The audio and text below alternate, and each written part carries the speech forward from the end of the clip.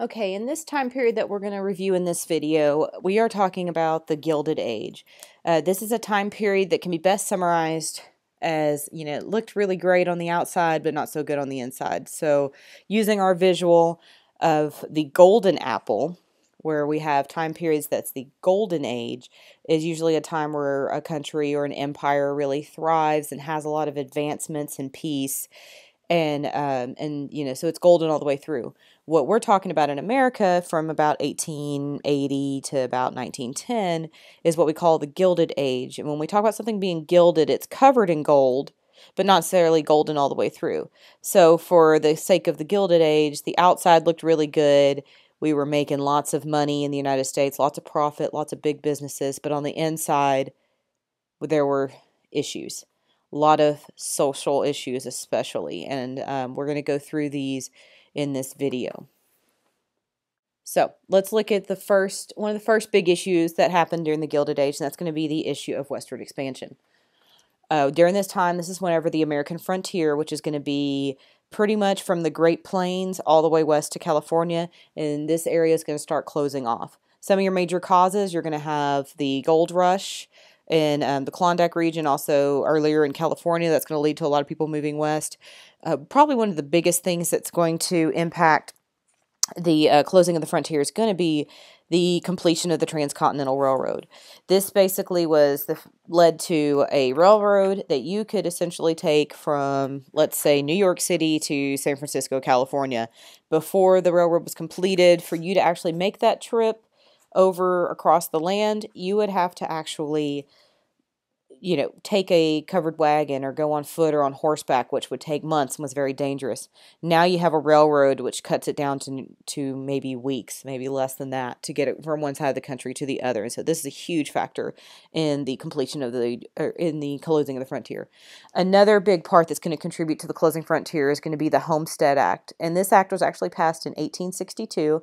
And it said that any citizen could occupy 160 acres of government land. And if the settler improved the land, maybe used it for farming or made a home on it, after 5 years, they would own that property. So, hey, you can go out there and get 160 acres of land. That's about the size of 160 football fields. And if you work it for 5 years and you take good care of it, then that land is yours. And, of course, at this point in time, for the most part, almost all the land from the Great Plains West was government land, even if Native Americans lived on it. So this was another huge factor of closing the frontier. Effects of closing the frontier, because you had a lot of farmers move out to the Great Plains, they had to learn how to adapt to that area. The soil's a little harder to farm. Sometimes the weather's a little bit harsher than what you would get maybe in the South, where you had a lot of farmers. They didn't have a lot of trees or other things they could use to make homes, so they had to learn to make do with what they had.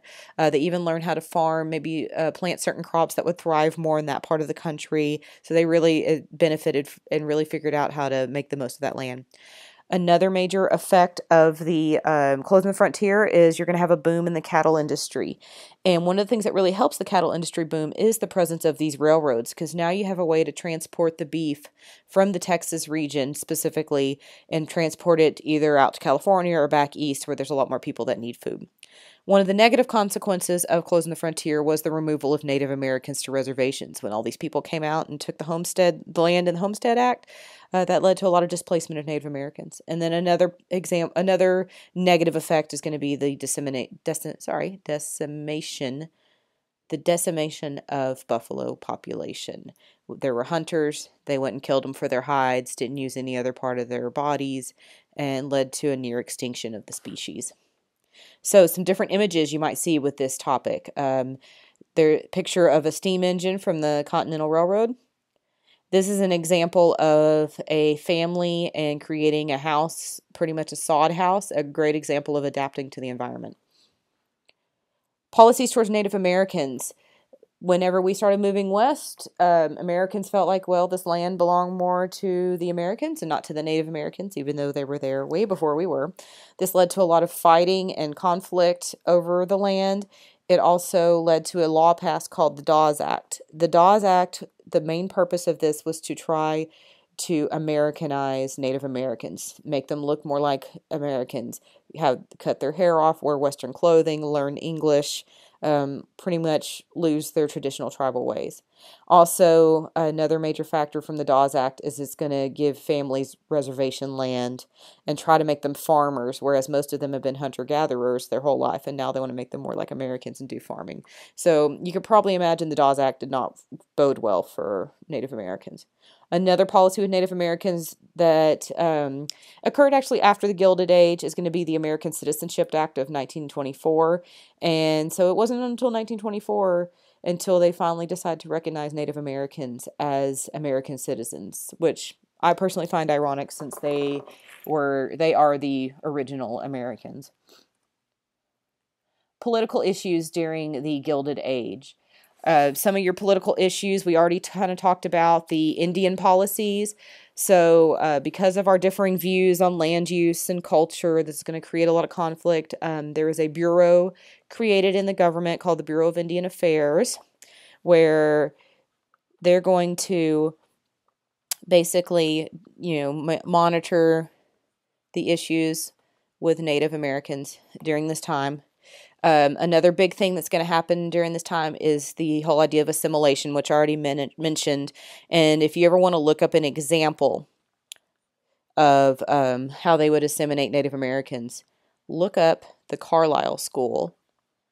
And that's a really good documented example of how we try to assimilate Native Americans. Also with Indian policies, this also involved creating the Indian Territory in Oklahoma that opened it to settlement. So there's various ways that various Indian policies they made during this Gilded Age. And it was more where they kind of saw the Native Americans as a problem and trying to figure out how to deal with that problem rather than figuring out how we can all kind of live together. Another big issue that's going to happen during this time, and this time is very you have a lot of cities growing, you have a lot of immigrants moving into the country, there's a lot of crowding, a lot of poverty. So this is going to lead to kind of the root of what we later are going to see as organized crime, and this is what we call political machines. And political machines are groups that see a group in need, such as immigrants or the poor, and they decide they're going to help them and provide them with jobs and social services, but it's all at a price. And so they would do these things for the poor and immigrants in these groups, and in exchange, those people would go and vote for whoever the political machine was endorsing in local elections. And one of our big examples that you'll usually see, you'll probably see this picture show up on a test at some point. This is Boss Tweed, and this is a good political cartoon example of here's your ballot where you put your vote in, and so it's kind of like, well, I gave you a job, I gave you gave you food and a job, now you got to go vote for my guy. So this is a big thing that started in the Gilded Age. Civil service reform during this time, and this is actually something that came out of this that was positive. One of the issues that even was a big deal, starting with even Andrew Jackson, all the way up until through the Gilded Age, and it still happens today some, was this issue of the spoils system. So this is basically when you reward your political supporters with government jobs. So that's why you see a lot of, maybe instead of getting them a job, or maybe instead of picking the Secretary of Defense because they have a lot of military experience, you pick them because they're your buddy and they helped you get elected as president. That would be an example of spoils system. So one thing that happened to kind of reform this is they passed the Pendleton Act, and this is going to make things based on merit or skill rather than loyalty. So this is going to lead to a positive direction of trying to get rid of the good old boy spoils system. Another political issue that's going to come up during this time is going to be a group that we're going to talk about more in the progressive area, and it's the idea of populism. And this is going to stem from different farmer issues in the late 1800s, where there's rising prices and farmers can't pay their taxes, and it's going to just lead to all kinds of economic problems that they want to try to take care of. So the populists are really going to be their number one group that they work with are farmers. And their big goals they wanted to get were the unlimited coinage of silver, which they felt like would help improve the economy and take us off the gold standard. They wanted a federal ownership of railroads so that people couldn't maybe form a monopoly or cheat people out of money. A graduated income tax, which means the more money you make, the more percentage of your income goes to taxes, and the idea of a direct election of senators. And direct election of senators is where you and I go and vote for senators, where what it used to be is that the states would decide who were the senators and not the people.